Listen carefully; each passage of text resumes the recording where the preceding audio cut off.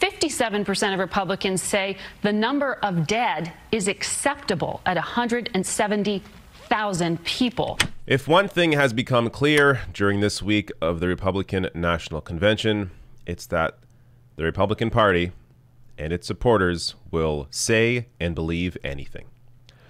I'm going to break down here some incredible data about what Republicans believe about the coronavirus and Trump's response to it.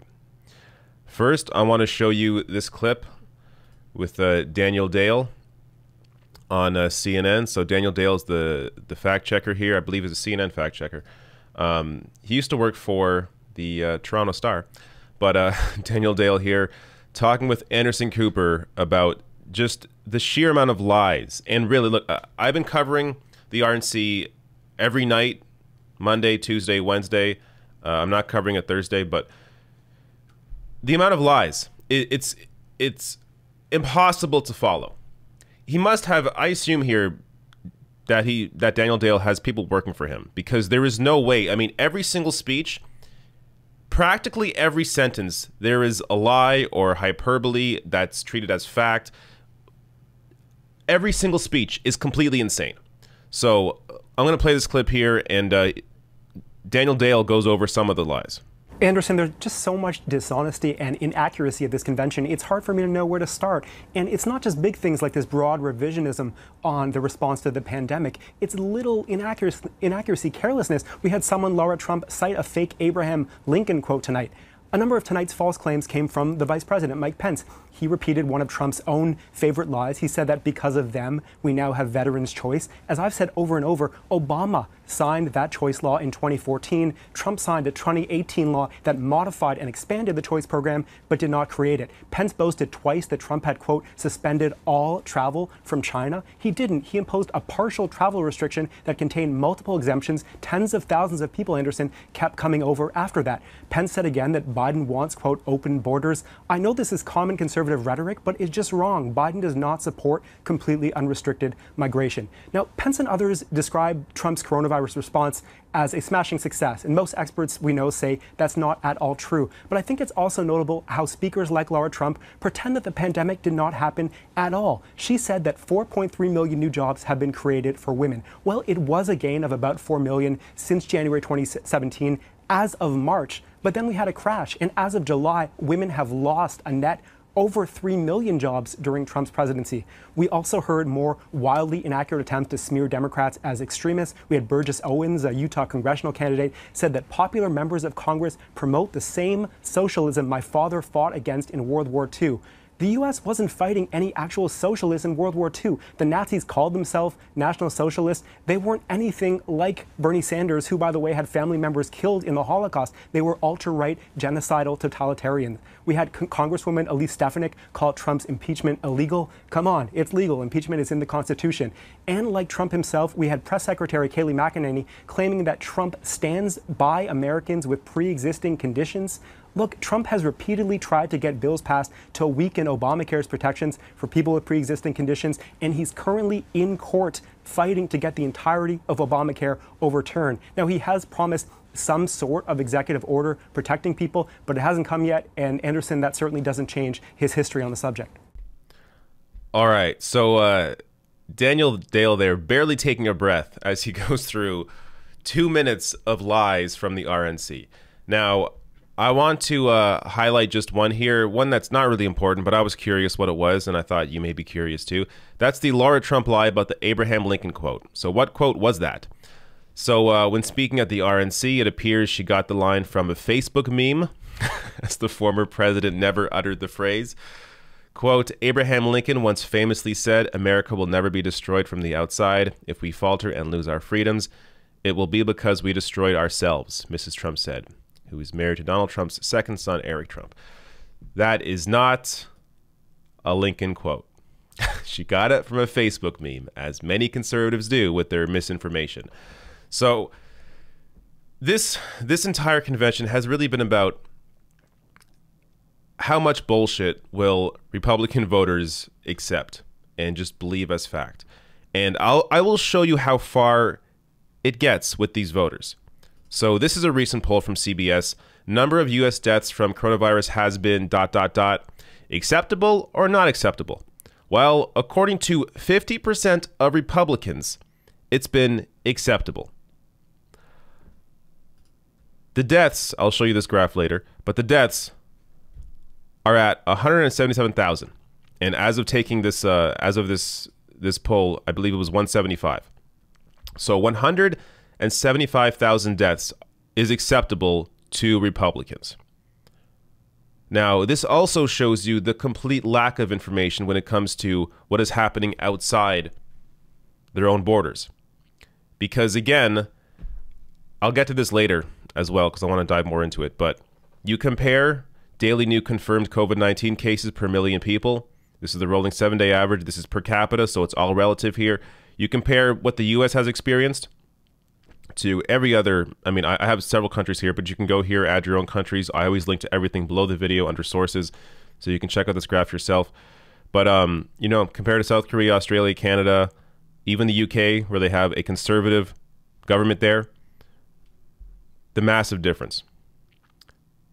So, in what world is this acceptable? In the world of lies, in the world of the GOP, where facts simply don't enter. Now, of course, like anyone that watches my channel knows I criticize Democrats all the time, but this is next level BS. I do think, to point this out, I do think that, say, Obama was in charge and this happened, you know, these amount of deaths happened, there definitely would be a contingent of Democrats that also would think everything's fine. Oh, Obama has it under control, but it would be nowhere near what this number is with Republicans. Nowhere near. And you know that because you know the amount of bullshit that comes out of these people's mouths. You see it during the RNC. It is completely insane. Democrats want to destroy the country. Like, just complete, or Biden's a socialist. Like, complete insanity that has no basis in reality whatsoever. But it's the kind of BS they spew constantly. Let me show you some reactions to the fact here that Republicans are perfectly okay with these deaths. Andrea Junker here tweets out, the 57% of Republicans who think the 180,000 COVID-19 deaths are acceptable are the same who thought 2 Ebola deaths or 4 Benghazi deaths were too many. Exactly. Keith Boykin here, 57% of Republicans were lying when they yelled all lives matter. So, yeah, this goes to show you, just in terms of the conservative mindset, it's just purely absorbing what they're told, whether it's through Fox News, whether it's through OAN, the network that not only just kisses Trump's ass, but also shines it afterwards. I mean, there are a number of these conservative outlets, whether on television or online, that just constantly spew talking points and misinformation. And these people just eat it up. Question nothing. Don't bother looking outside their own borders. Don't see how other countries are doing. Nothing at all. They just believe the lies they're told, and for them, politics is more of a sport. It's more of this cultural phenomenon, as opposed to it being something that actually impacts people's lives.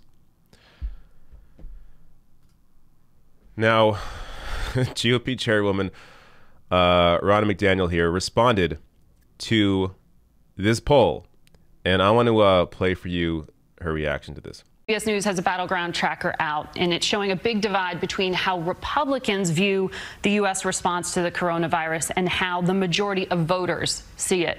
73% of Republicans say it's going well. 38% of all voters say it's going well by comparison. Then 57% of Republicans say the number of dead is acceptable at 170,000 people. 33% of independents say it's acceptable, just 10% of Democrats. How could that number be acceptable, and why is there such a big divide between how Republicans see it and how the majority of people do?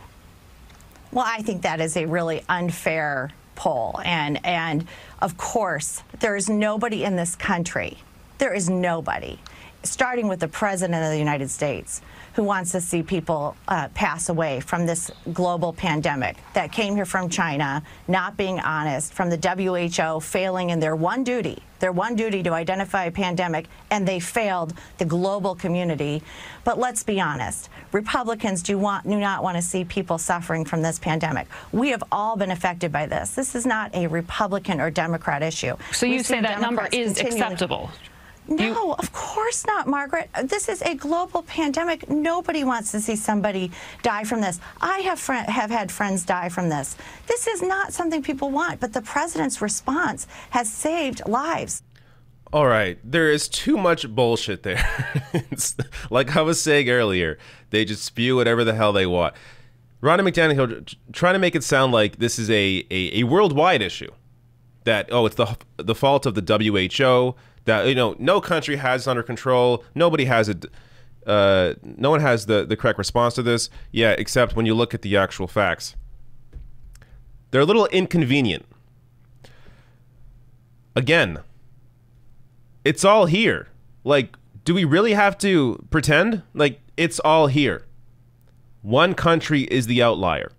And the only other country that comes close with the U.S., let me see where they are because I haven't checked recently, is Brazil.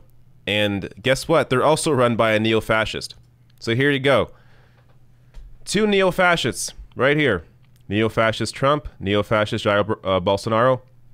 Right there. This is the result of it. Two leaders that don't care at all about their people. This is what happens. And as I said earlier, look, the UK, run by a conservative government, but it's not neo-fascist. It truly is unbelievable and stunning in terms of what Republicans will believe. And I wish I had some answers. I wish I knew what to do to inform these people. But if you're in this far, I really don't know how to pull you out. It has to be somebody that's in your life that you know, or say it's like say it's your father who believes this BS. It has to be someone that he trusts to pull him out. It's not going to be me. It's not going to be, you know, anybody else on television that isn't part of his existing framework. It's going to be someone close to him that, you know, bits and pieces, maybe plant some seeds here and there and tries to, you know, grow some information in the man's brain. But ultimately, there are no easy ways to take these people back and shake them into reality. It's brainwashing is what it is. And as I said a million times, yes, this is not just a GOP issue. Democrats are facing a pandemic right now and are not offering Medicare for all. To look at this pandemic and still not understand the need for a single-payer system where you have millions of people losing their health care because they lost their job, because in America, many people have their health care tied to their employer, a completely insane system. To not look outside your own borders and see every other country has some form of universal health care and try and push for that is again, also insane. But as I said, this is next level. This is next level.